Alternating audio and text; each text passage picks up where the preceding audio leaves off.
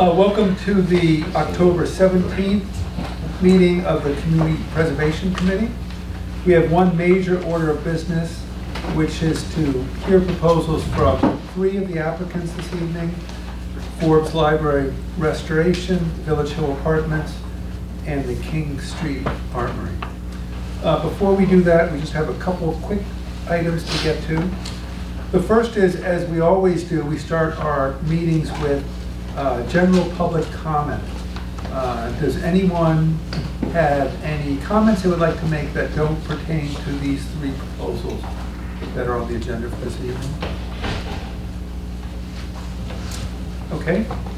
Moving right along, we have one set of minutes to approve.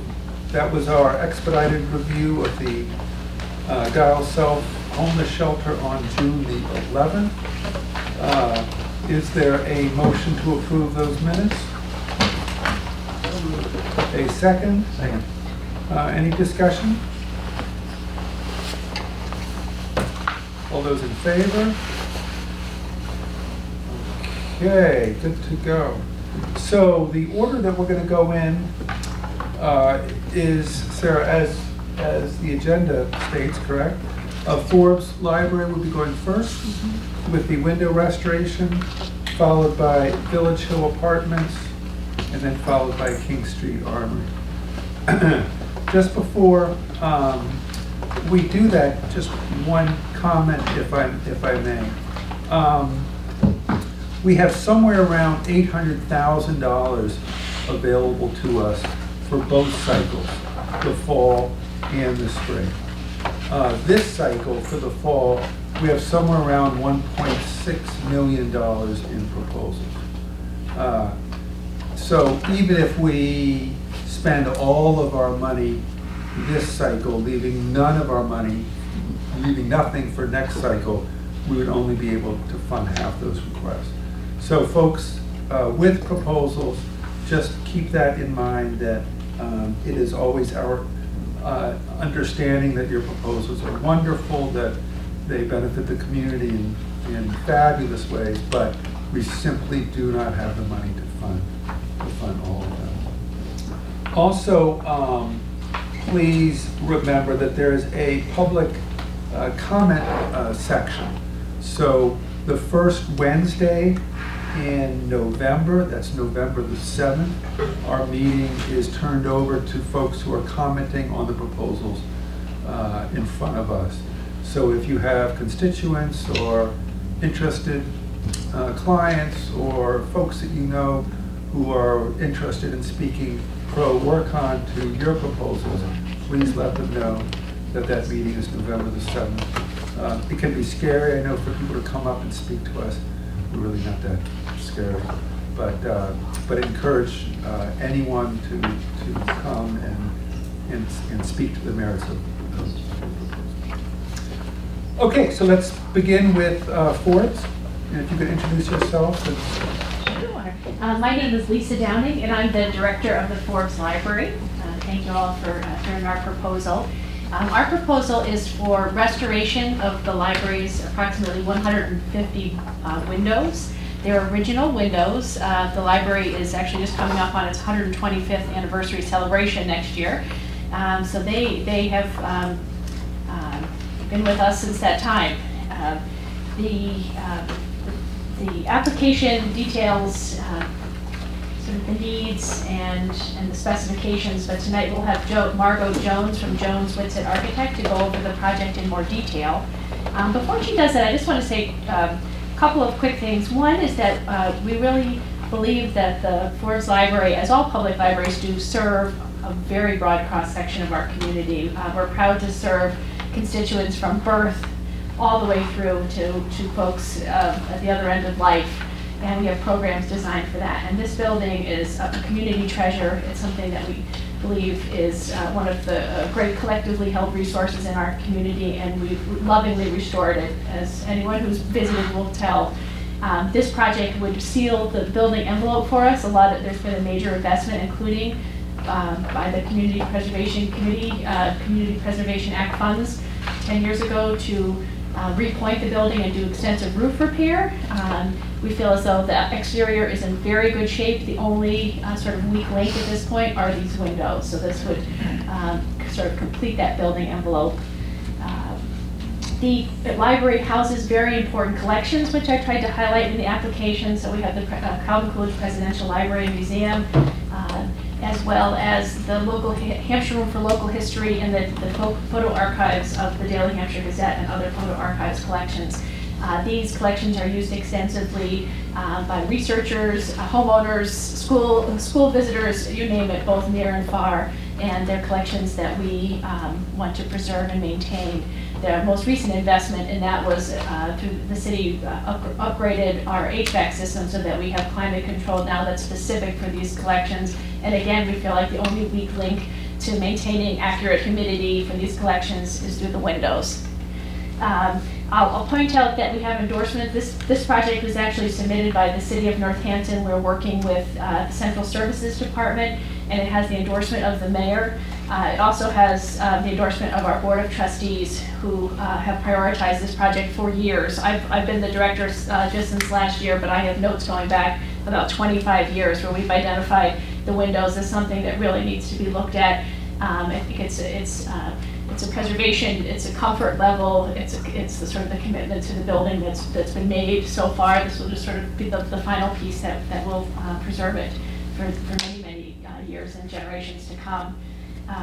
It also has the endorsement of our Friends Group. And subsequent to submitting the application, we have received the endorsement of the Historic Commission and the Northampton Community, the Central, I always get their name mixed up, the Central Business Architecture Committee, excuse me. So both of those committees have now signed on to those projects, so I will pass out their letters of support. At this point, I will turn it over to Margot Jones, who will tell more about the specifics of the project. Thank you. Thank you, Lisa. And I'll keep this short because I'm sure you're familiar by the application with what we're proposing. But it's been a great honor to work on the Forbes Library. It's really one of the major historic buildings in our area, and it's been an honor. So I've done a lot of historic preservation work, our firm has, and when we first started, we looked at replacing the windows or else preserving. And these windows are really remarkable windows that no other units would last 125 years this well if they weren't extremely well built. So it became clear that the best thing is to preserve them, is to restore them basically, because they're 2 1/4 inch thick frame, sash frames, and the glass is 1/4 of an inch thick. I mean, they were just built really well. So you can't get wood sash that is that free and clear these days. And we've done a lot of this style restoration. So let me just keep going. The other thing that was good was their single 1/1 lights. So there weren't a lot of muttons to figure out what to do with. So it really seems very logical to do the approach that we've suggested or proposed.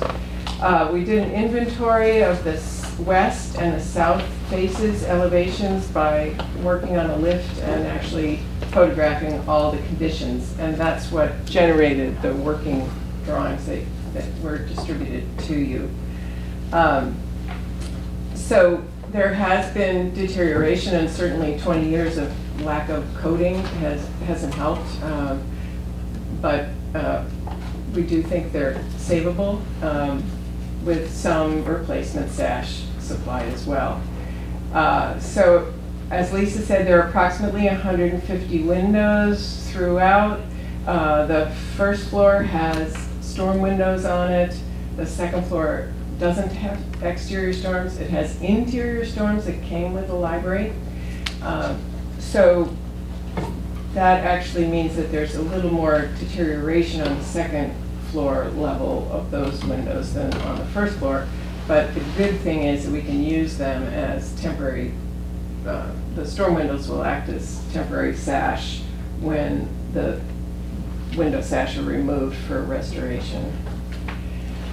So I don't know if you can see the details, but basically, the double hung window has a weight pocket that we would take out the weights and put in insulation in that cavity, and then put in a this little, there'll be a weather stripping groove on the side of the sash that then is put into a insert, so that the sash will be able to move on the 30 or so windows that will remain operable, but the rest of them will become fixed.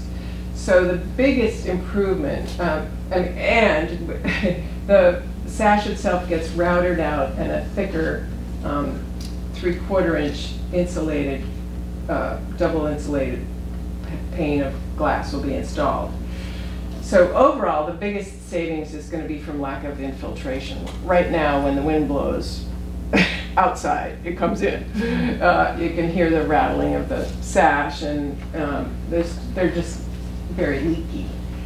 So when you cut down infiltration, you've improved your R value tremendously right there. And then by double glazing the window, that also improves the R value.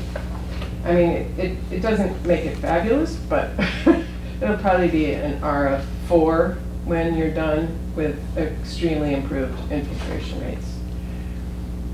And on the left-hand upper side, you can see our offices. It's a building that I co-own, and we did this treatment to our office. And I can tell you personally that the comfort level and the acoustic privacy and everything, and the workability of the windows just went way up. And I saved the historic sash there as well. This method's been proven in a lot of historic buildings. It's been used at University of Vermont there on the left. The Cambridge Library did it in their original section when they expanded, and also at Williams College they've used this technique. So are there any questions? Thank you, Marco. Questions? Yeah. Do you have any sense what the energy savings will be, and therefore reduction in operating costs? Just ballpark.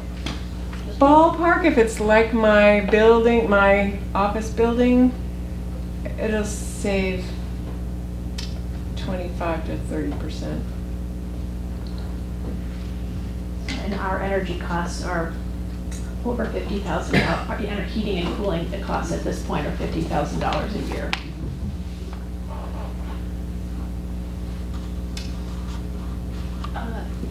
Do you have an idea of the longevity of this treatment?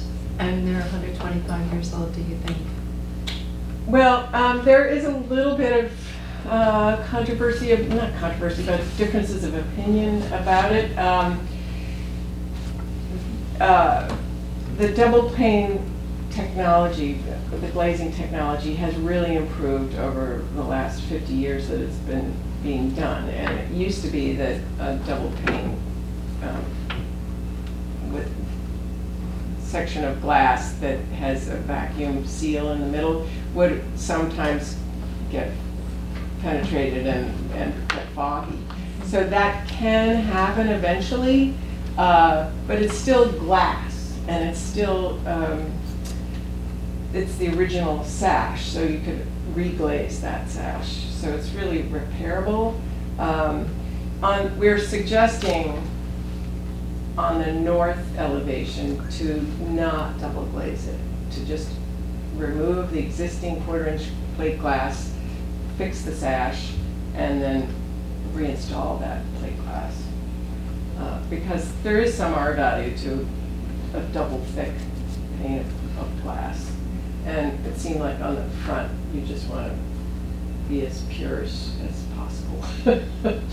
But they do also need the double insulated in other places. Seemed like a good trade-off. Yep. Given what Brian said about our limited funds, and given that this is a request for basically half of our funds, Am I right in thinking that the nature of this project is such that it wouldn't be that difficult to do a portion of it in one year and another portion in a subsequent year? Do you want to take this or? You take it. Okay, yeah, so right, I think there's two, it is definitely feasible, a feasible project. I think the things that we sort of thought, okay, how would we go about this? And there's two priorities. One, the windows that are in the worst shape. Sure. And two, the windows that are adjacent to our special collections. So we've identified the west elevation, which is the one if you're driving in the library's parking lot, the one by the big lawn. So both those elevations, as well as on the second floor, the windows that would be adjacent to the special collections. And that we determined was about 50% of them. When Margot and I talked about it, I mean, there's always inflation costs, so I think that the project will cumulatively cost more, and there will be further deterioration. Those are sort of the major reasons why we don't want to see this go on any longer than necessary. But we have sort of determined, made a plan of action for how we would proceed should that be necessary. Yeah, the hardest part is the painting, mobilizing and demobilizing for that kind of exterior painting a number of times just adds to the cost. But the window preservation, the restoration process, the standard people that were bidding on it said they wouldn't mind if it was phased. Would they be scaffolding the whole building then? No, they don't. They Just do one take of the sash out on the inside. Oh, it's all. Yeah, yeah. So that makes it a lot easier. The rest of the work, like the replacement of the wood and the painting, would be done from a lift. Yeah. Okay. Then why did it? I don't see how phasing hurts the. See, right, the restoration of the window itself, it doesn't hurt. It's the painting that, you know, you have to rent the lift and set it up. Oh, just a rental. Yeah. Sure. Chris? This may be better for you, but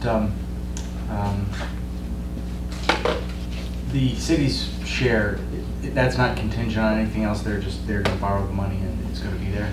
Yeah, so this project has had an interesting bidding history, and I'll let Margot. So it was originally conceived in combination with this HVAC project. So it was the Windows HVAC project, and it was approved through capital improvements for just over $600,000, just under $700,000. And when it went out to bid, it came in significantly higher. So they decided to go ahead and do the HVAC project. So that is now just about done, leaving just about $400,000 left. When we bid this project has now been bid 3 times. 3 times. And the results have varied. Margot, can you talk a little bit about that? Well, the first time it was a combined project, and they were such disparate scopes of work. They really probably never should have together, but anyway, they were. So that, we then split it off and bid the HVAC separately, and that was successful and went ahead. And then we bid the windows after the HVAC, and that came in too high still. There was only one bidder. But so now we're still, we think 3rd time's the charm for the windows. this winter sometime. So the city's money is there. Yes, so there is some question, the city, how long they can, so the capital improvements approved this money in FY 16 to use and suspend in 17. So it's been sitting there. I think that David Pomerantz, who's not here tonight, was going back to say how long can this money sit there. I think that's one question. It was approved. I don't know if there's any regulations in terms of how long it can go before it's actually applied. But was your question, Chris, is there a requirement for any kind of one-for-one match? That was the start of my question. Yes, no. So No. 400,000 would be there, and it would be supplemented by whatever amount we might be able to. Yes. And we can certainly bid it with chunks, so that like maybe 2 elevations would be, well, what you said, the one elevation and all the historical rooms, and then add elevation by elevation, so we could see what it came in, how it added. Lisa, can you get back to Sarah to make sure that that 400,000 is still available? Yes, I will find that If out. we do that in the next few days, I think that'd be really helpful for Okay. us to have that knowledge. Other questions? I had a question in there about the thickness of the glass, and I guess I had some confusion. My concern is this, is that, I guess when we were there, you said it was 3/8" glass currently. I Just believe wanted to make sure that when there's glass being changed out, that the sashes can take the weight of if something's going in heavier, but it sounds like it's not gonna be any heavier Right, than the glass that's there. right. And I guess the second question is there any spanning issue that, there's some big windows there, is double quarter-inch units, right? Right. And there's no issue that anything's too big for that thickness of glass or anything? I wouldn't think so, I just want to make sure that's been checked. We've checked with the restoration company and they think it's fine. Yeah. He was saying that the double glazed 1/8" glass, it's two paints of 1/8". Oh, with the I half know, inch well, in the center, yeah. right. We're actually adding a film layer of UV blocking film, so that actually means that there's 3 layers of glass, all blended into the double glazing unit, so it's like two pieces of glass merged together, and then an airspace, and then another Right. layer of glass. And that's pretty heavy, so they were checking, but they said it won't be heavier than what's in there now. So. Good. And the UV blocking, we put everywhere in this last bid, except for the north elevation, which used the old glass. You said the last time you went out to bid, there was only one bidder, Yes. and you'll go out to bid again. Do you anticipate just one bidder again, or is there? No, there's, when was this?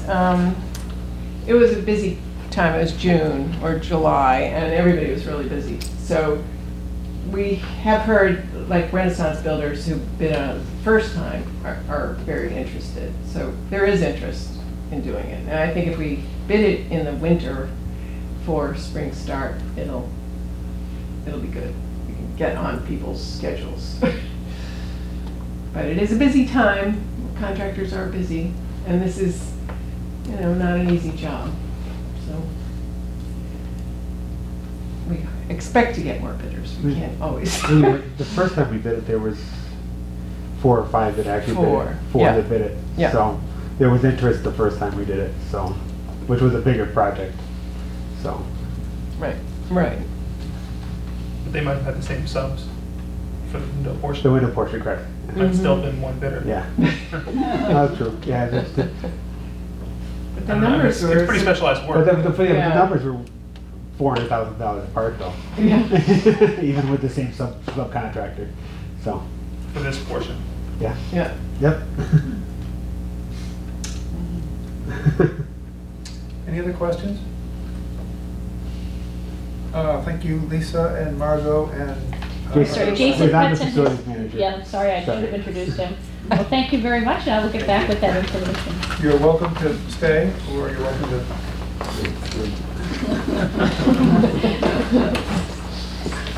Okay, so next up is Village Hill Apartments.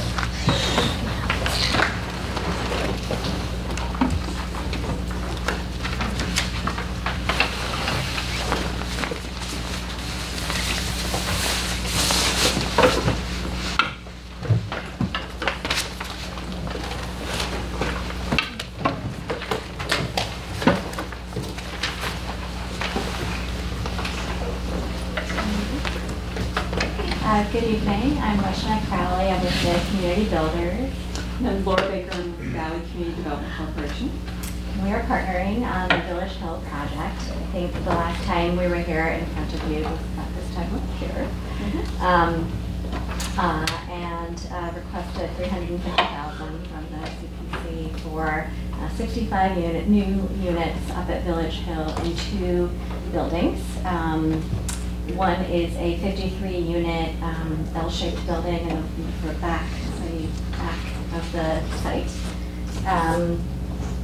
and the other is a 12-unit building in the front. And we didn't have names for them when we were here last time. Now we do. A little one and the big one. Yeah, we call it Little Big, and now we can call it 35 Village Hill Road, which is its proper address, and North Commons. And we have, since last fall, we've advanced the drawings on both of these buildings with Data Square.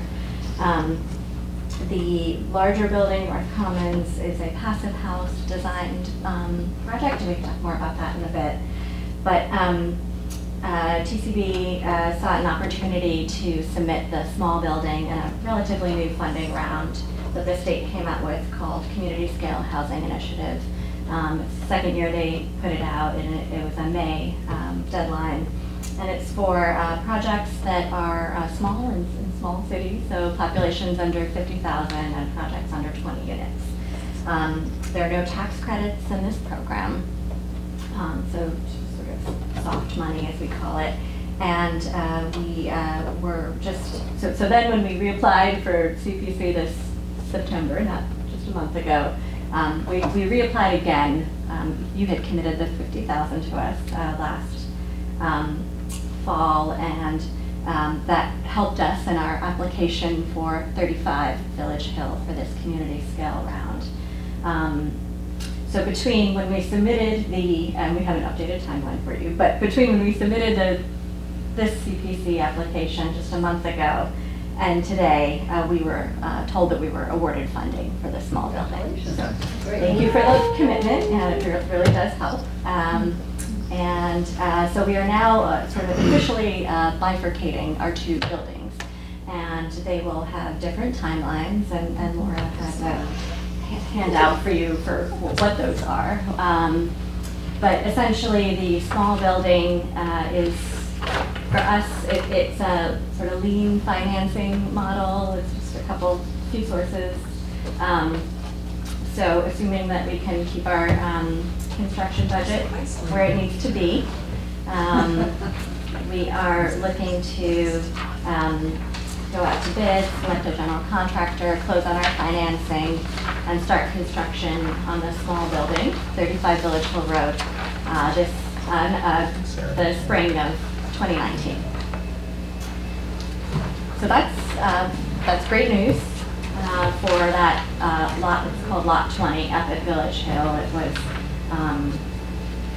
I think Mass Development and the city have been really wanting to see that particular lot developed. It's close to the front of the site. The city wants some commercial on the ground floor, and so that will be a combination of both a new management office suite for the community builders, and in total we will have about 150 units to manage up at Village Hill after North Commons is built, as well as about 1,000 square foot commercial space right at the corner of Village Hill Road and Olander Drive. That's 35. North Commons, so I guess we are here to sort of officially request that the $300,000 we are applying for is specific to the North Commons building, which is the one not yet funded. And we will be applying to the next low-income housing tax credit round, which will be a February 2019 application.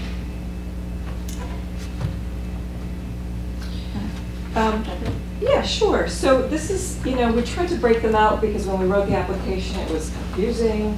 If we get funded, we'll do this. If we don't get funded, we'll do that. So things are both better and simpler now in that we have the one project. It's very clean. The 50,000 CPA money is dedicated to it. And it's going forward on a pretty aggressive timeline. The funds that were awarded, we expect to do financing closing in the spring, an April construction start, finish the following spring, and then be able to offer those units for occupancy. North Commons, which would be going in for an application, it's kind of a year behind, and it's a slightly longer construction schedule because it's a significantly bigger project. We're feeling optimistic in that the state has already kind of got a toehold into this location and this project, and so We think that our odds are good. We never know for sure. As you folks know, it's very competitive at the state level to go in for funding. They look with great interest at the level of local commitment. So the other local money that's in is the city committed some CDBG funds, and it's kind of a split as with the CPA. That 50,000 was kind of earmarked for 35 Village Hill Road, making the total local money $100,000, and a balance of 100,000 is kind of already committed for North Commons. So that's good. So the other sort of competitive factors, zoning, which we got earlier this year, it was January. So we have all our planning approvals, the local commitment, as Laura mentioned, the level of design advancement. So we've been sort of moving the building forward with our energy consultant because it's this passive house building. It requires some special sort of design of insulation and air circulation. And you know, we're doing some estimating as we move that along. So the numbers came in a little high. We looked at, oh, can we change the roof? And we decided we could not do that, and it wasn't going to really give us the sort of cost savings we were hoping for. So we're looking at other wall type options, window options, and it's all very sort of intense now in that kind of pre-construction design phase, but very advanced. We're sort of like 70 to 80% design. And that's another sort of factor for the state. And this passive house technology is also getting some attention. There's been some money funded, a new pilot program that the state's coming out with that we're applying for this project. And so we completely meet all the criteria for funding. It's not a lot of money, but I think it goes a long way for supporting the project for the February round. Any questions? Yeah. So you said these are two different projects. So the budget that you're showing, though, the 23 million, that's for both together? That is for both together. What are they separately? So for North Commons, it is a $19 million 53-unit project. Yeah, in the application itself, because these had already started to cost them separately, you do have both budgets independently in the application. So they are both? Yep.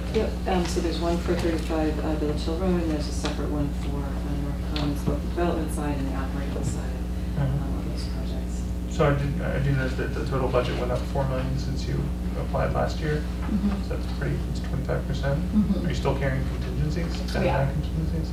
So what's behind that budget increase? Just getting estimates. It sounds like you're adding scope too. I mean, if you're going to passive house, that's going to add cost. Yeah, we had started the North Commons concept wanting to do passive house, and then sort of, so it was part of the original concept. We didn't have the numbers to show that at the time because we didn't have the design advanced.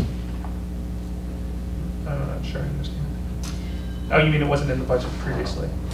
So it was Right. always intended to be a passive house building, but until we started to actually design it, the actual costs associated with achieving that goal, we didn't And is realize them in the budget. is some of your funding contingent on it being a passive house project?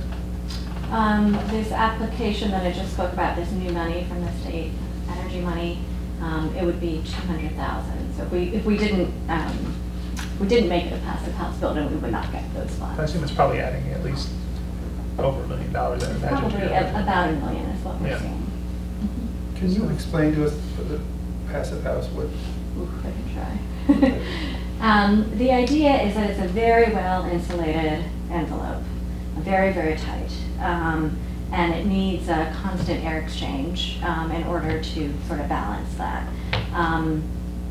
And essentially, if there's a question about, reduction in heating bills, this is more like a 75% reduction. And so we're not underwriting quite to that level, but we're expecting, at least a 50% savings on energy bills. It's also very quiet inside. The noise level is remarkable, I'm told, in these buildings. And TCV has built a multifamily passive house building in Pittsburgh, senior building. So we've done this, but it's fairly, cutting edge technology here. Do you have anything to add? Yeah, people talk about zero net and near zero net, and this is kind of getting into that family of, it's not quite zero net, but it's pretty close. And we're looking at solar panels on this building, trying to get as close to zero net as we can with it. It also looks at, a lot of interior comfort. So the temperature differential that you might feel, standing near a window or coming off of a floor, it addresses some of those. It's really a lot about air quality, indoor air quality, comfort level, and then huge energy efficiencies. Kind of combines those factors. Have you been invited to apply, or are those invites not yet gone out? Not yet. The pre-app. Is due at the end of November. Yeah. Mm-hmm. And have there been discussions with the HCB? I assume there have been, but what's been the word from them? Yeah, so they're aware that TCB is coming in with this building. Mm-hmm. They are very excited about funding 35 Village Hill Road. And so, it was nice to be able to submit that application because it allowed us to also give them a sort of preview of North Commons. But there hasn't been an extensive discussion about this particular, about North Commons. So are they giving you any signals, or they're just? I can't read their signals. Okay. Yeah, I mean, I don't think there's any question that this is a type of project that would be of interest to the state. I think it's really often about who else is in the queue, how many other applications are going in. Some of the features that, they would be interested in the passive house design. They like Northampton. It's called an area of opportunity for affordable housing, so it's seen as a good place to place. This, has a nice mix of family and smaller units, which they favor. The North Common is planned to have, I think it's 10 FCF units, so 10 units that are set aside for very low-income folks who are referred through the Department of Mental Health. Several CBH units, which they also are interested in for people who might otherwise be institutionalized. So we know that it's programmatically going to be attractive. The other interesting thing about this, it's kind of a favorite of the planning department to mix affordable low-income housing with more market rate housing. And so North Commons and 35 Village Hill Road have a mix of kind of traditional low-income housing with what's called workforce housing. Mm-hmm. So it's a different funding source through the state that targets really between 60% and 120% AMI. It starts to feel a little bit more like market housing. And so that will also be very attractive, both at the Northampton level as well as at the state funding level. So are all the project-based vouchers then are intended for Yes. North Common? Yep. And you may have said it in here, but I don't think you may think I'm sure the funding, but I was just curious what the unit, I saw there's 0, but I didn't see how many of each. Yeah. So in North Commons, here we go.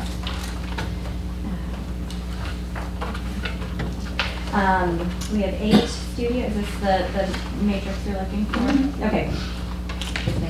8 studios, 19 ones, 22 twos, and 4 threes. For a total of 53.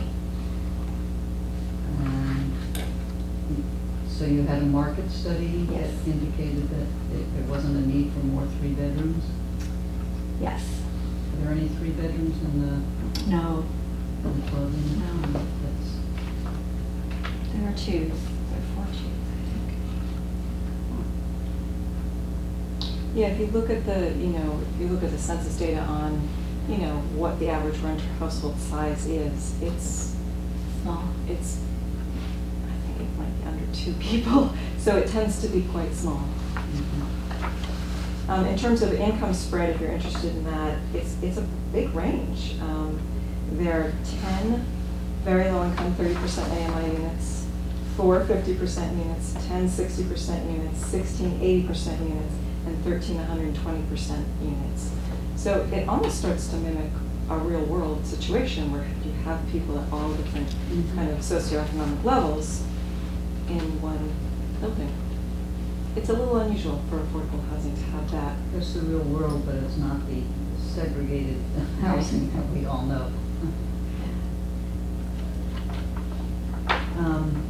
And I noticed that the assumed construction bridge loan interest rate has gone up quite a bit between the two, and that's just based on what you're Market, seeing. yeah. That does that will make a huge difference. Yeah, that has not helped. Yeah, cost of funds have gone up, construction costs are spiraling upward. The value on the tax credits took a hit after the tax reform. So all those things kind of put pressure on this, the budget. Do the rents include heat and hot water?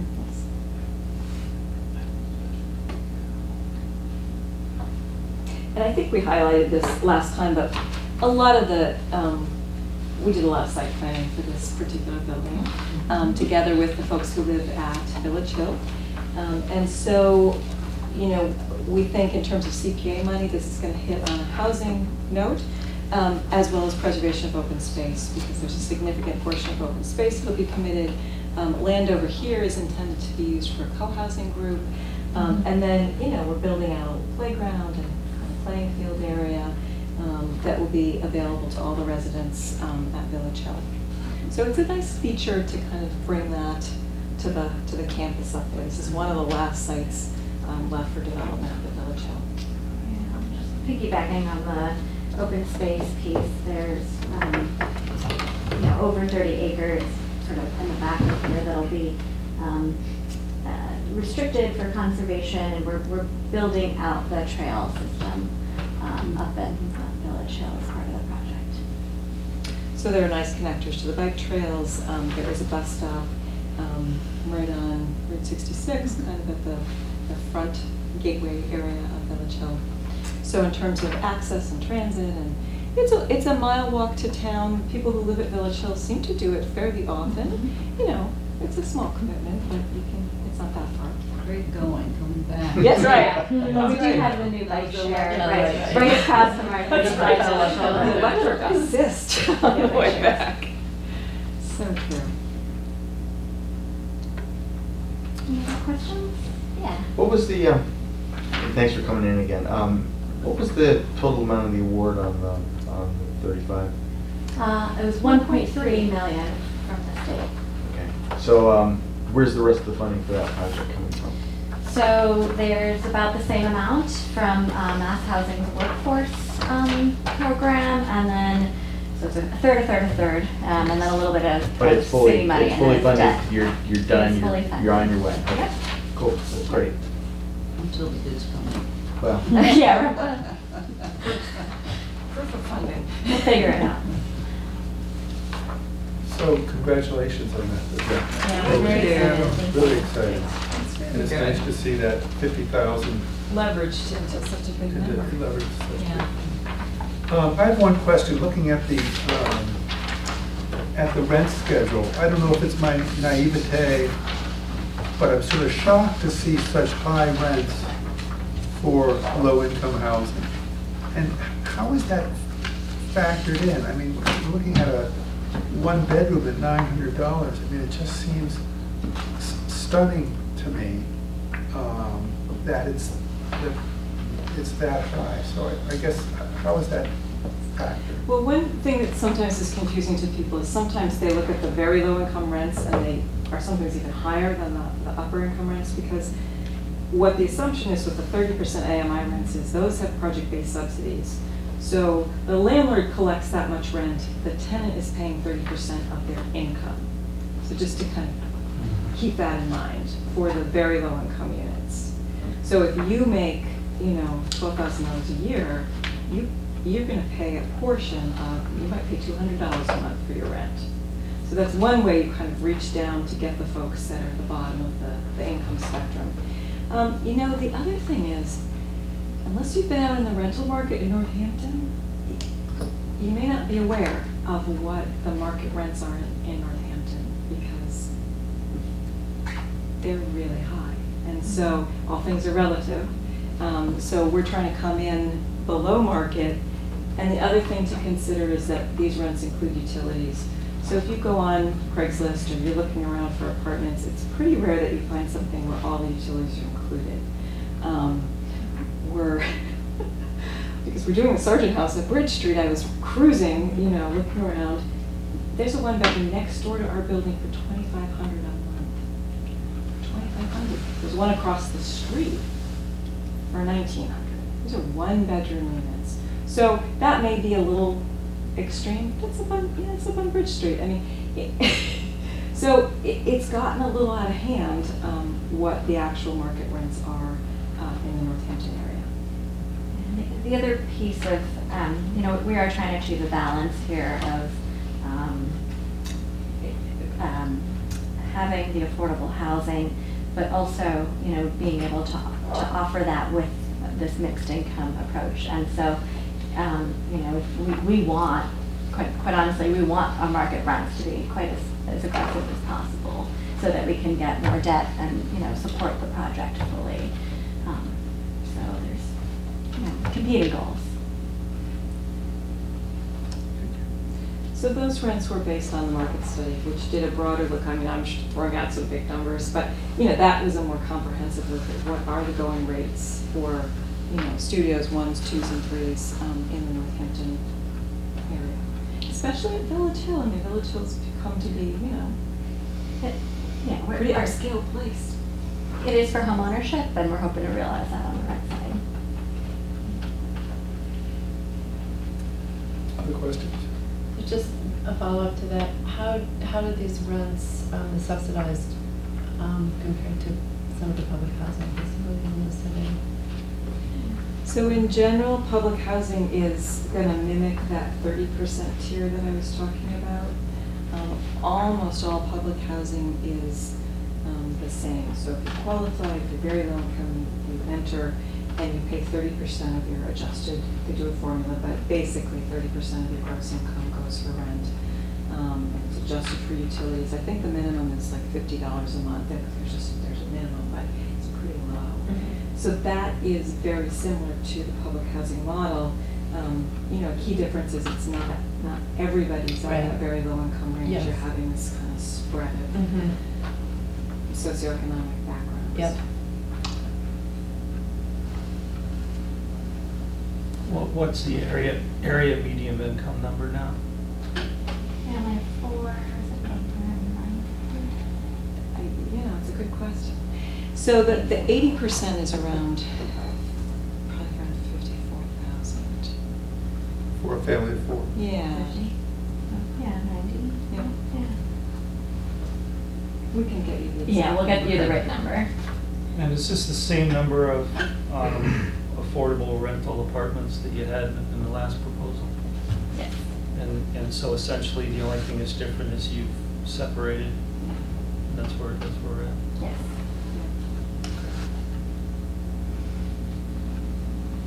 Other questions? So as you know, we're really struggling with the amount of money that we have. And in that this is a $19 million proposal, the city has already committed $100,000 to this, is that what you said? The city has committed 100,000 CDBG money. Okay. And I guess my question, and you may not be able to answer this, is you come in for a $300,000 request to us, correct? Yes. And at what level does it make a large enough difference to tilt the balance? In other words, if we don't come in with 300,000, is there, this is sort of an unfair question, but is there another figure that you think would be looked upon by the state as helping the project out? I can start by saying that I think that the request is consistent with the other requests that have come in recently for other affordable housing projects that have been funded. There's no scientific answer to that question. I think that the commitments that were made for the 50,000 in CPC last year really helped the small building, and that's 50,000 to 4 million. So if you're, trying to look at that scale, it would warrant, something harder for a $19 million project. I don't know, I mean, last year we did talk about sort of openness to phasing, and this project has been kicking around, and it's, we've advanced the design and trying to make it as competitive as possible for funding. This, as time goes on and the risks of interest rates and tax credit equity and construction costs, the time does not work in our favor. And so, to the extent that we can be as ready as possible, as committed as possible, we are presenting the best, most competitive application to this state. I think they see that when the local commitment really is part of that mix. We have a budget gap, so every dollar counts. That's the reality of it. Is we're seeing an escalating construction market. So it's not like we can walk away really from any amount of money and not feel it in terms of impact on the project. We could use more, honestly. That's kind of why I was asking at the beginning. I mean, you're adding passive house, which, I mean, I don't know more of the details of your project. There's other things. I assume you've gone through some VE process. Mm-hmm. Passive, I mean, adding $1 million because, I mean, I love passive house. It's a great thing to do. Because, I mean, Northampton doesn't even have stretch code. Right? I mean, do it. Oh, yeah. Yeah. Oh, you don't have it's on the map. I don't know. Yeah. It seems like it's adding a bunch to a project. Like you said, you have a gap. Like, why? I mean, have you looked at that, or are there other things you've cut already? I mean, yeah, we've looked at it. We've looked at this playground. It's a pretty big site. There's a lot of stuff we're trying to achieve here. We're not ready to compromise on those goals. We think that is part of what makes it a very marketable rental development. We are trying to attract a market. I think it puts, Northampton is on the map as a, that's one of the best small cities, right? And I think, having a passive house multifamily building, there aren't many in the country, and it puts us on the map here too. So I think, we are trying to bring a development that we think is really an appropriate Northampton kind of development that we can be proud of. So if we have to cut stuff, if we're fully funded and we have to go through VE, that is one of the last things that I'm going to put on the chopping block. So I'm not saying you have to cut that. It just seemed like I think you heard about the issue we have with all the asks, and I think you're right that we have funded other projects at that rate, but our budget was in a really different place at that time. I mean, I don't think it's possibly on the table to do that. I mean, I know our passive house piece does not affect our ask to you. I get that. Yeah. What is your budget at? Would you guess? I guess it's about $1.5 million.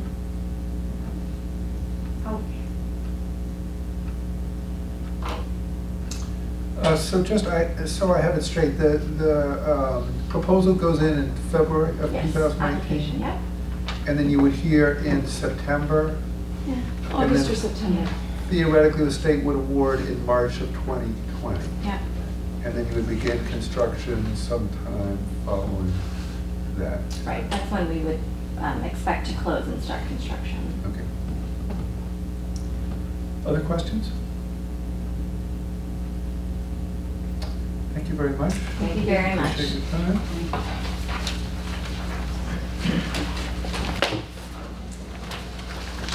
Okay, but again, the two of you are welcome to stay, Thank you. but welcome to leave.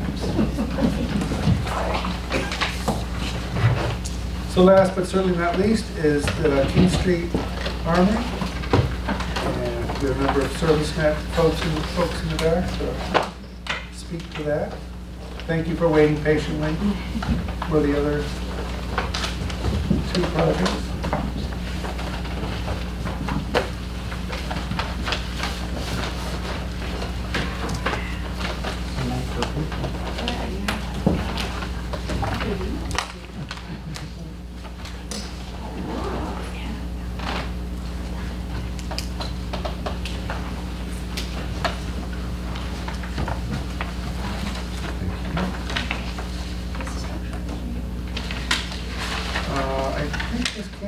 through the internet.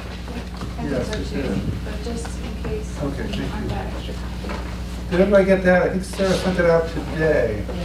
Is that correct, the engineering report? Thank you.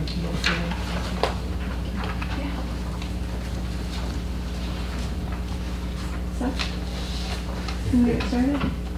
You can,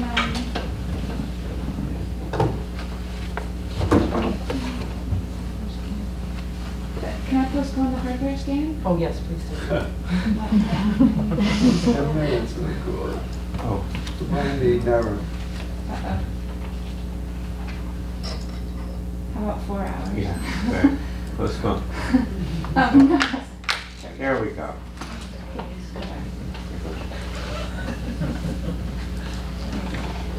So just click on this one. Yeah. So, good evening. So we're talking about the King Street Armory and trying to keep it a very prominent gateway property in Northampton. As you know, this building was built at the turn of the 20th century. There was a movement in Massachusetts to construct armories for the state militias across the state, and many of them were constructed in that kind of castle style.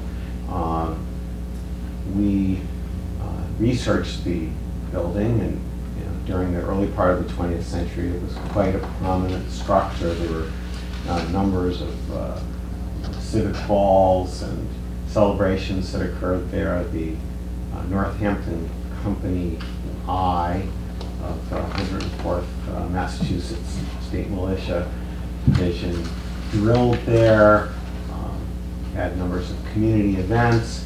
And the militia, which became the National Guard, used this building right up until they built the new armory in Florence. So it was occupied for military purposes through the first 2/3 of the 20th century.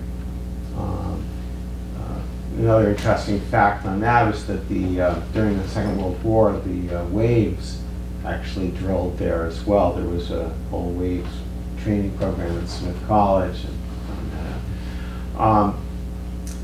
In terms of civic use, a couple of things we found which were very interesting about this building was that during the Great Depression in the 1930s, a number of civic leaders, politicians, and citizens in Northampton were concerned about unemployed men, which we interpret as perhaps being people who might be called homeless now. And there was a decision to open the armory up in the winter of 1934 so that people could take showers, get out of the cold, have some time for recreation, and presumably a place to kind of stabilize, which is somewhat similar to what we do with our homeless shelters right now. Also found out that it served as a shelter during the times of the Great Hurricane in 1938. Apparently there were some terrible floods in the spring of 1939, and families from Ware, eastern part of the county, were in residence in the large drill hall in the back. ServiceNet has continued that part of the tradition of maintaining social service, human service programming in the building. And so our hope is to be able to keep this building alive and functioning and restore it back to the way it looked in the early part of the 20th century.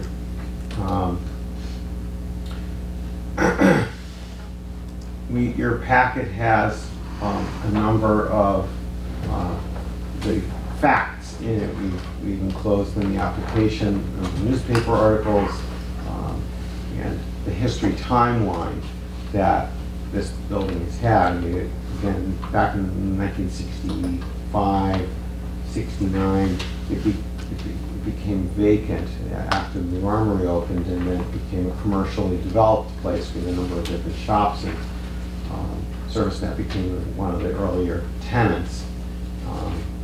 And where it is now, we've got 4 programs going in the building right now to serve people with various mental health needs and other kinds of social supports. So keep that going. And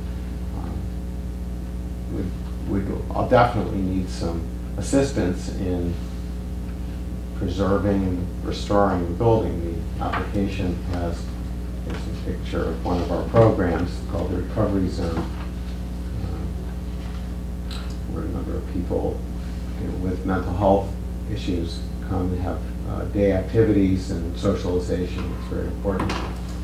I'm not going to talk about this, but my colleagues will talk about the specific plans, but we wanted to give you the context of why this building is so important to us. It has been one of our mainstay sites for many years. Thank you.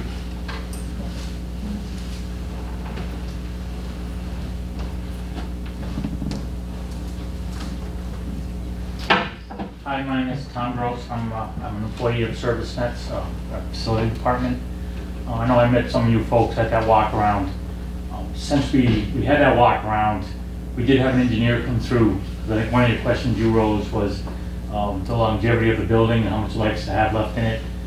So in that, I think they submitted that report from the engineer.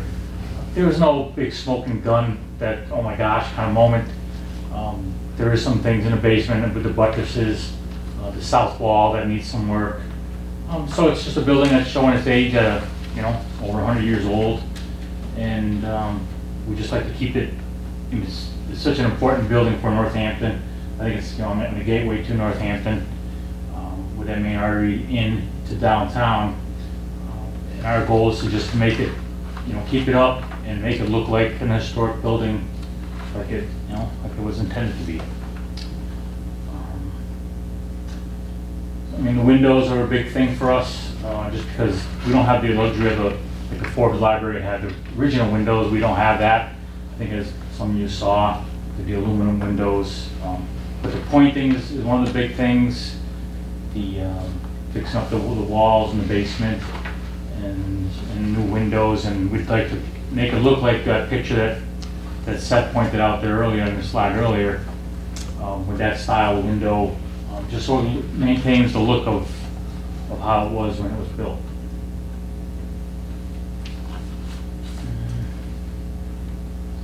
Any questions?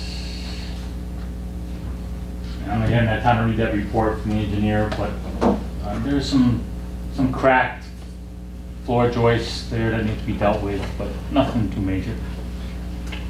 Thanks, Tom, and thank you for your time the other day. It was good to be able to see it. I did get a chance to quickly look at the report that was sent over. I realize it's an engineer's report, but I'd be interested in getting a feel for cost estimates on the specific repairs that he was recommending, because I know that, well, I shouldn't say I know, I suspect that they're not specifically addressed in the proposal that's before us. But yeah, so I think it would be helpful to us to have a better understanding of that, because it may very well be that even within your proposal, you're going to need to do some prioritizing. Thank you. To look at that. But it was very, very helpful to have that. Is there going to be any more to it? For some reason, I got the feeling that was sort of a preliminary draft. We literally Saturday morning did that, yeah. And then he sent it to us yesterday afternoon. Okay. So it was, here's the report, quickly read through it. So we haven't even had time to sit down as a group and talk about the things that are in it. But some of those things need to be addressed, and we need to, get some cost estimates on those repairs. Okay. That'd be good. And if you can at least let us know what the timeline for that is, so we can know what to expect, that'd be great. Thanks. Yeah, I mean, over the next week or two, we'll work on, getting those things together. Great, thanks. Okay. When we were on site, someone mentioned that there was a study done about extensive renovations, and that there had been bigger issues that were too expensive, so it was not undertaken, right? And then there was a structural report that had been done, maybe a more extensive structural report at that time. I think that's what I don't think we were asked. I mean, I'm glad you had an engineer go out there. That's great, but I thought we had thought that there was a previous report that had already been written that we could. There was a not a structural engineer, but a systems engineer come through, because we wanted to do some renovations in the whole back half and make it our headquarters and do central Fire HVAC. protection and Yeah, things like that. yeah, so it's just an engineer when we're looking at that. So it wasn't a structural engineer by any means, it was more of a systems engineer. Yeah, I just wanted to chime in here. I'm Sue Stubbs, the CEO of ServiceNet, and we had mentioned to you that an engineer had been there, and we were looking at doing some major renovations a few years ago, and we did have an engineer come through. We contacted the architect that we had worked with, but we decided not to go forward with that project. But the architect had done a certain amount of work and had provided some drawings, some preliminary drawings for us. So we contacted her to find out who that engineer was and whether she had anything written. We had never received anything in writing, but we had gotten advice that it was worth renovating the building, it wasn't falling apart, and we would have gone, had we gone forward with that renovation, we would have probably gotten a more detailed, a different person. But we thought that was a structural engineer, but it turned out it was somebody else, and she didn't have any report. So that's why we scurried around, we got an engineer to come in so that we could give you some information. And also to address the question about if it turned out that there was more expensive or extensive work that had to be done on the building. We've kept the we've put a lot of money into the building over the years, and we have other resources. We do fundraising. We can use a certain amount of our administrative overhead money to do repairs and that sort of thing. We also, I think we mentioned this when we saw you at the building, that we are in the process of refinancing the building and taking some cash out. And you know, we can certainly assure you that whatever we need to do to make sure the building isn't unsafe or, you know, that needs major structural repairs, that we would go forward with that. We own the buildings and obviously have a big investment in keeping them, keeping the value and keeping them from being dangerous in any way or anything. So we do definitely have other resources available. I thought the question was asked about, about the refinancing, and the response was that I think there's $200,000 or something in the budget from that. So are you indicating that, and I thought that was the suggestion was that was the max, that you'd already done that. Are you suggesting that there might be more available through? Well, our bank is very collaborative with us and tries to, we've been working with TD Bank for many years on a number of projects, and they're actually the bank that's financed the building of our new building on Village Hill.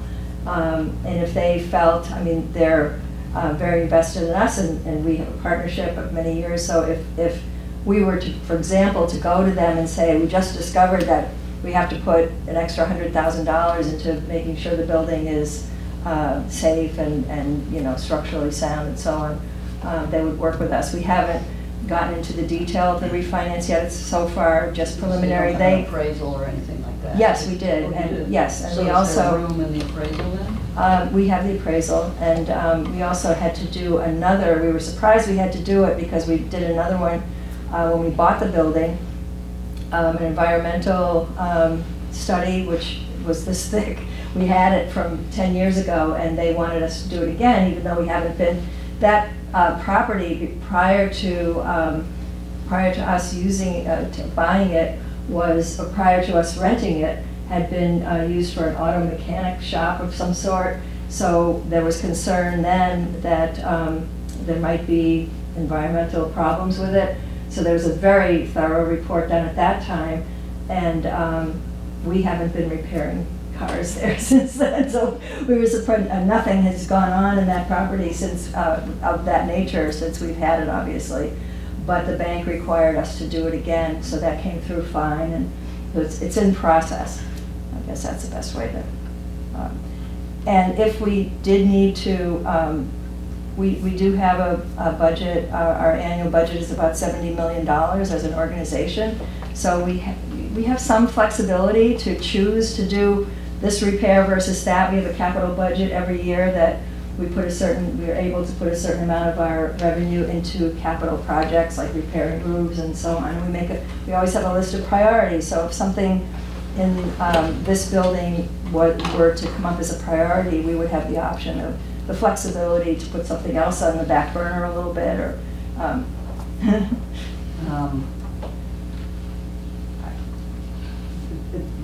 This is a very big ask for this building, and not for the build, I mean, the building is a signature building. It's, the services provided within it are very important to the community. It's the amount of funding that we have, and I will say a certain feeling that your costs are really not very well defined.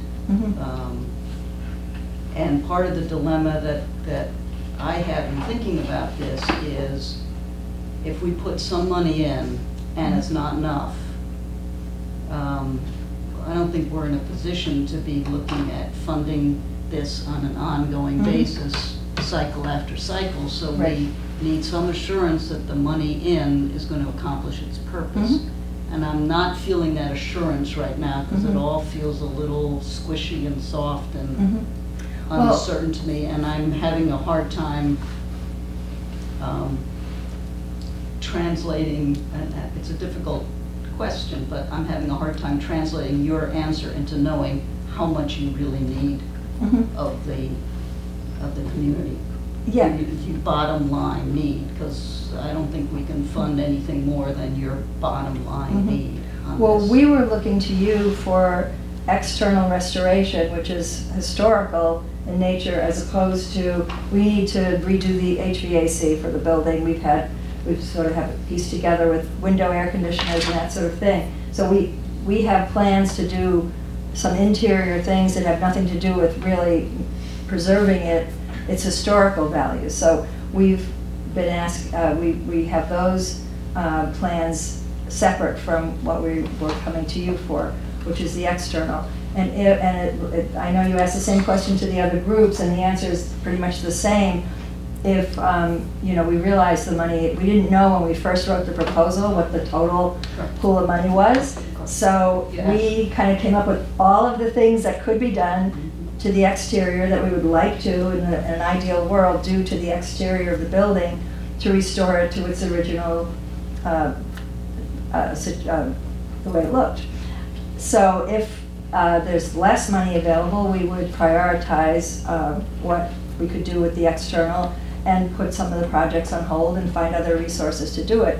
It's kind of an ongoing project, I guess, like owning a very old home. You could put an almost unlimited amount of money into it, and you decide how much money you can secure from various places and which things you can do, which things you have to wait on. So would it be feasible to put your funds into the exterior and put a hold on the heating, air conditioning? we could, yeah.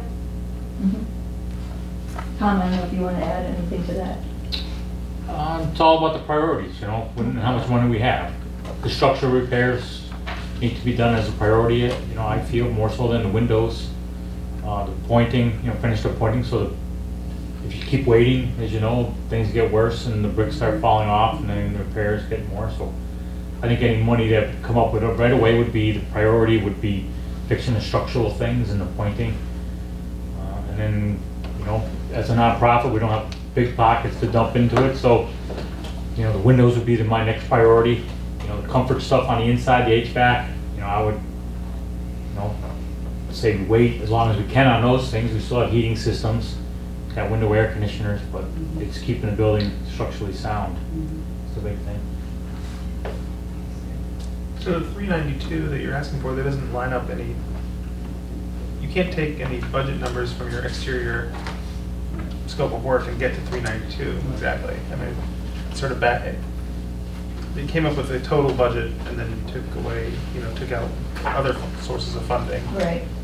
I mean, I have the same worry that, we've had this happen quite recently, where we're into a project and then it turns out to cost a lot more just to do, I really worry when I see these numbers on replacing the windows and even, to be honest, even the I don't know what, where this estimate of $309,000 for the HVAC system, but a building like that to put central AC is a fair amount of structural work, and I have to. We had a firm out of Central Mass come out.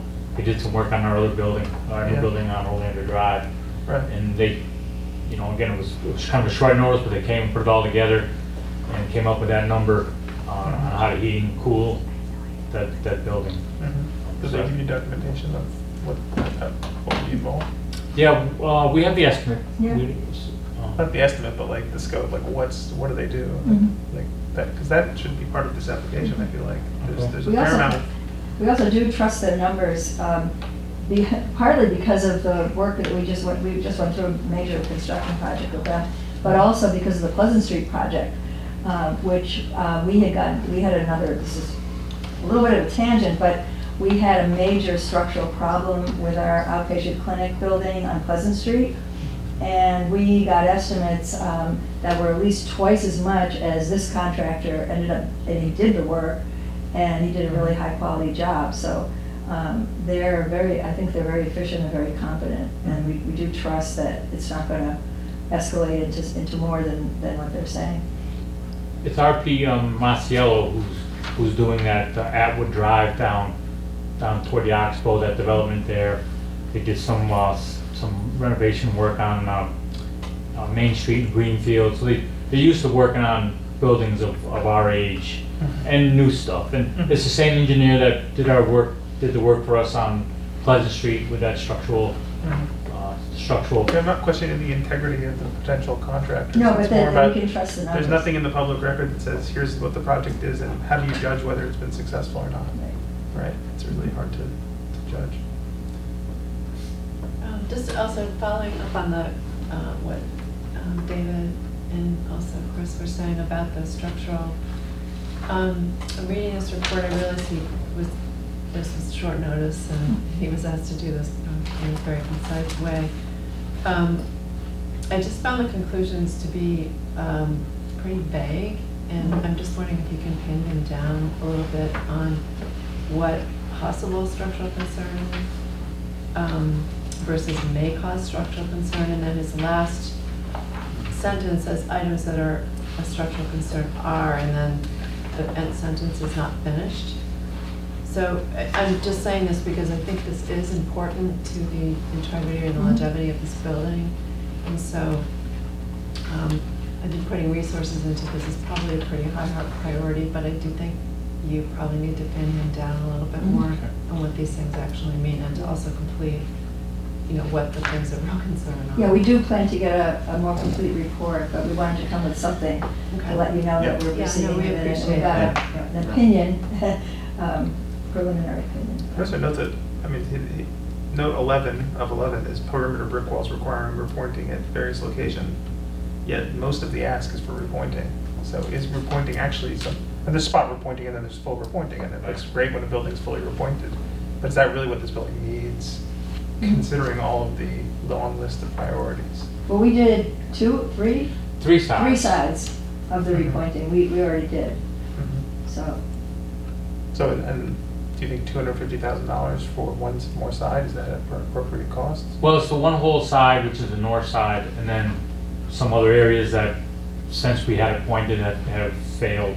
Along the south side, down along those buttresses that are there, and down along the driveway, and then the inside stuff needs to be addressed as well.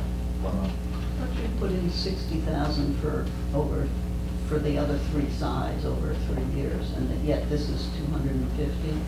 So why so much more for?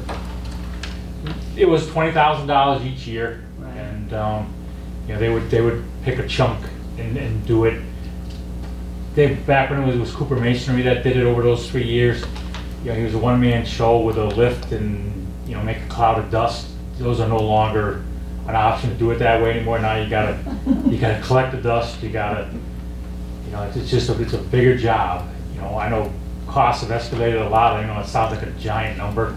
It is a giant number, but it was in the short notice that we had to get to prepare this. It was Sullivan and Neri out of Hoyoke, which was the only game in town that would, entertain estimating that job. There's not a whole lot of guys left that do that, but certainly, we can look around more and out toward the central part of the state and see if there's more contractors and get the price down. Well, I think generally what you see with most applications is that the party who's going to do the work isn't the one who's identifying the scope of work. I mean, that's where I think my sense of unease comes from. I'm not saying that, I'm not questioning anyone's,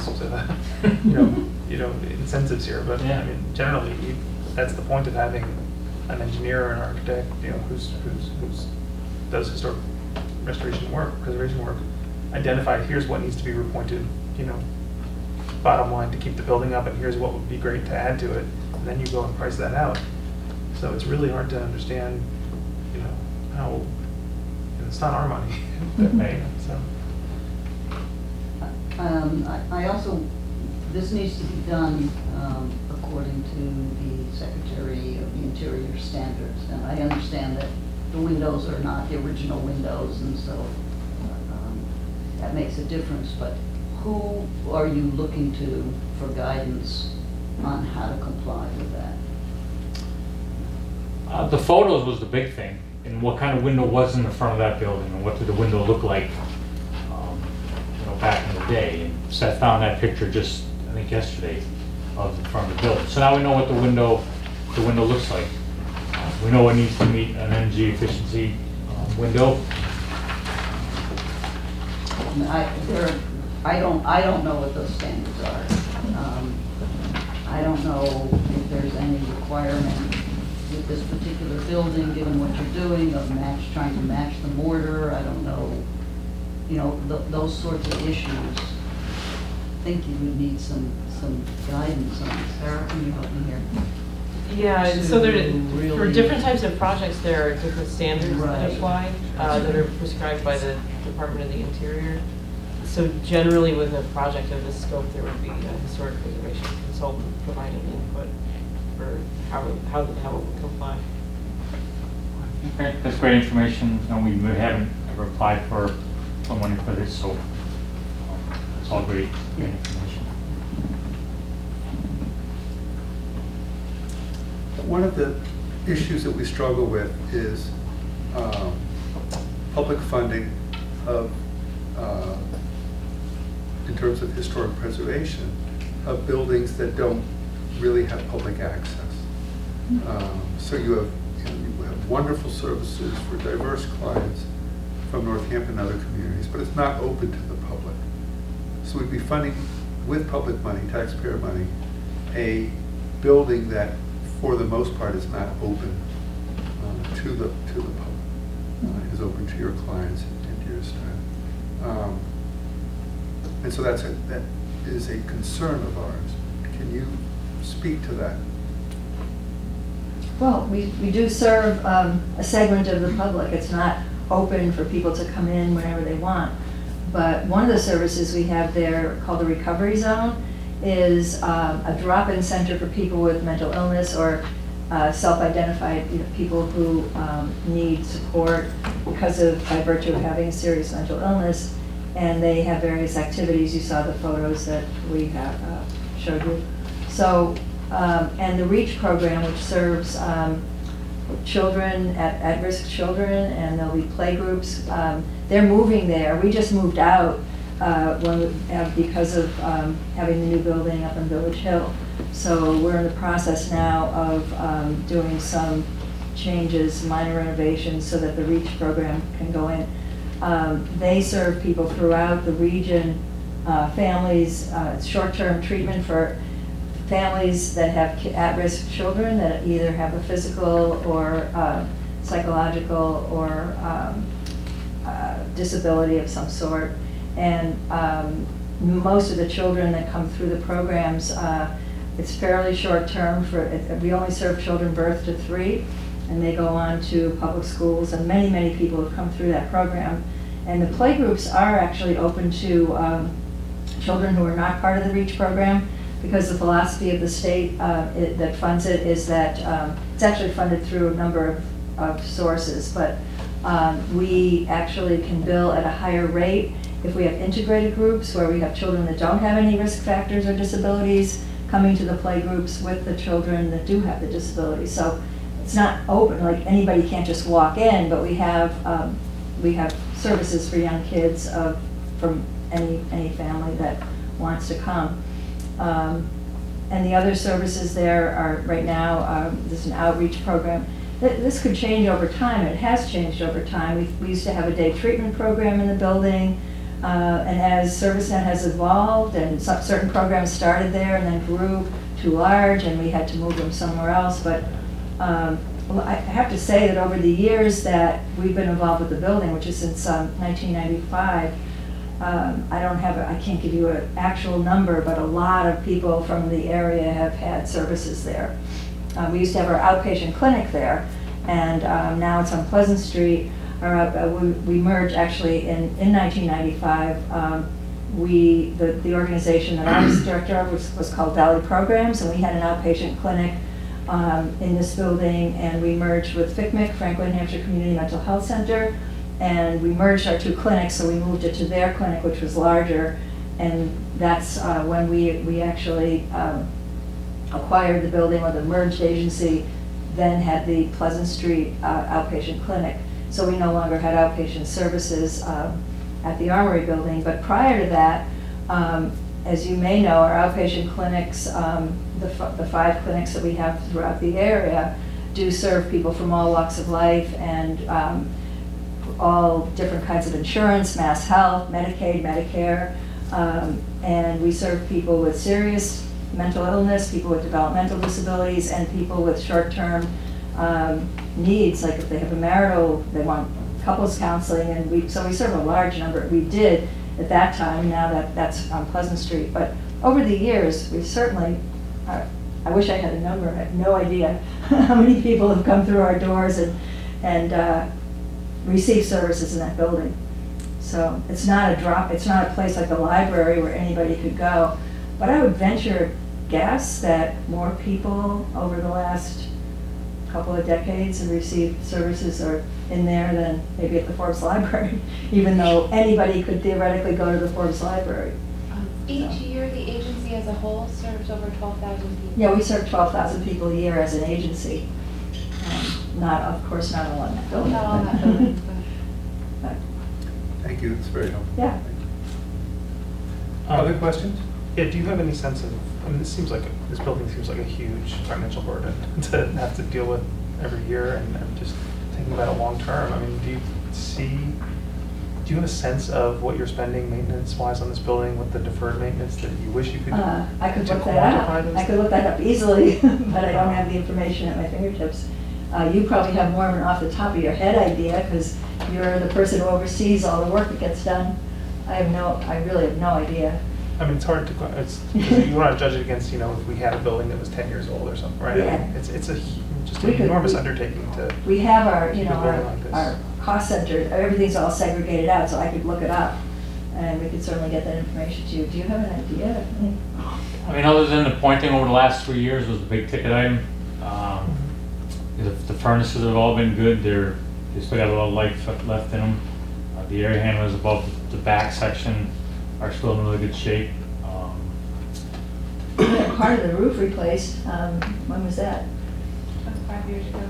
5 years ago? 25. And 15. Yeah. Part of it was done 15 years ago over the old gymnasium, and then 25 years ago, the flat sections were redone, and they've been repaired and maintained over the years. But you're right, it's a big building, gets a lot of issues with any old building. Yeah. But we're committed. I mean, I guess one thing to know is that we're committed to this building.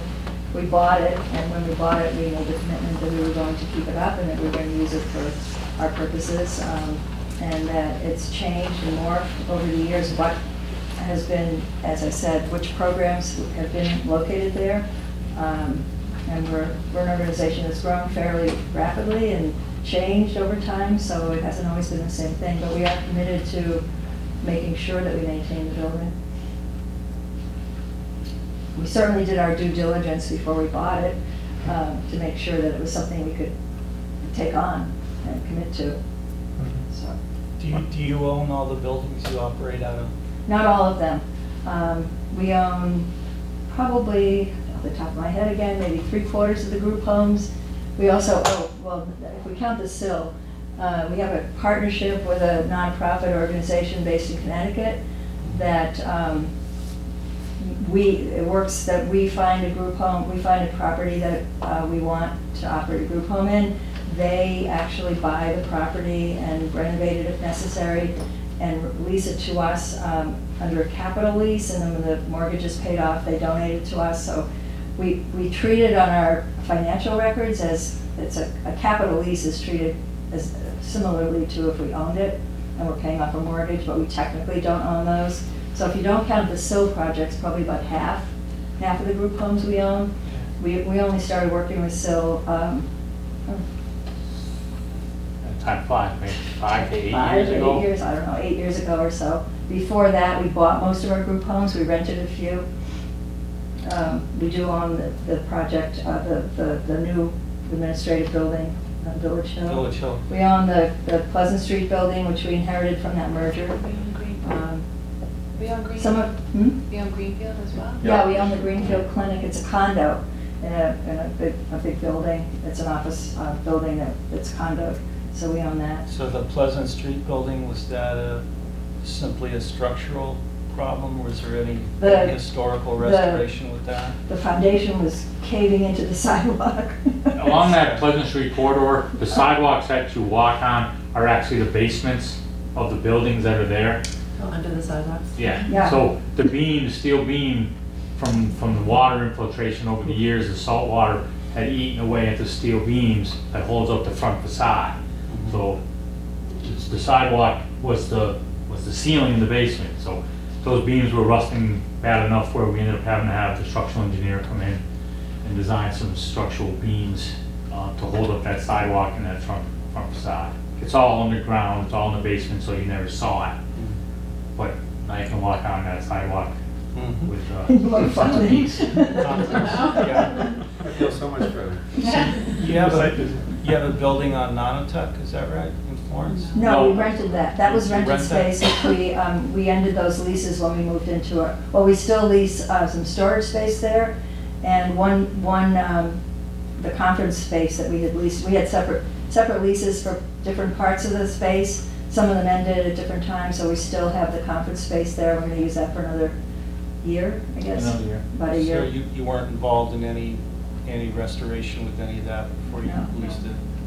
The Grove Street Inn on Grove Street down here is one of ours. We got it from the city, was it last year? Yeah. 2 years ago. They turned it over to us. We ran it for years and years, but they turned the building over to us. So And then prior to 43 that, Center we Street. leased it for like $1 a year or something, and then they donated it to us. 43 Center Street, which is the old Elks Club, we own the condo downstairs with drop-in center and the winter cot shelters. Okay. Have you ever come before this committee for funds? No. Thank Oh, you. we did a couple of years ago. Oh, did we? I forgot. No, it was a it was a project through our shelter and housing division where we got, I believe it was something like $10,000 that we used as a revolving fund to help homeless people to secure apartments through deposits, first month's rent, and that they would hopefully pay us back. Wasn't as successful as we wanted it to be, but it did help people find housing, but we couldn't get everybody to pay it back, but we were able to help people get housing. Right. Thank you. Other questions? Thank you, Sue and Tom and Jeff. And Thank you. Thank you. Thank you very much. Thank you. The things that you asked for, the pieces of information, we will work on getting those to you in the next, do you have a timeline for which you want those? Sooner is better. Okay. We meet again in 2 weeks. Okay. So before that Yep. would be good. Yep. Thanks. Thank you. Thank you. Okay, so 3 weeks. 3 weeks. Oh, right, we got a stagger. Right, yes. Last on the agenda, any other business not foreseen when the agenda was published? Nothing on that? Is there a motion to adjourn? All in favor?